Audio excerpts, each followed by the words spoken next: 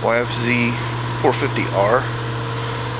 This is why it's very, very important if you smoke a clutch or anything that puts contaminants through the engine, that you take it apart and clean the oil screen.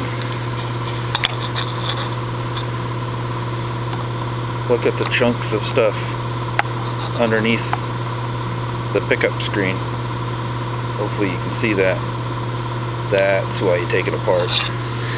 That would have been guaranteed big end rod failure. Absolutely guaranteed. It lasted for a little while. It would have been all over in a hurry.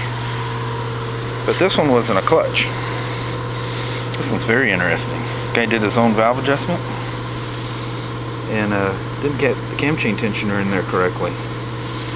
This is what it's supposed to look like. Pretty wild. Look at the heat.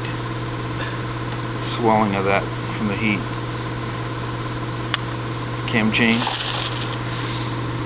It's all kinked up. Look at the color of it. This is the color it's supposed to be.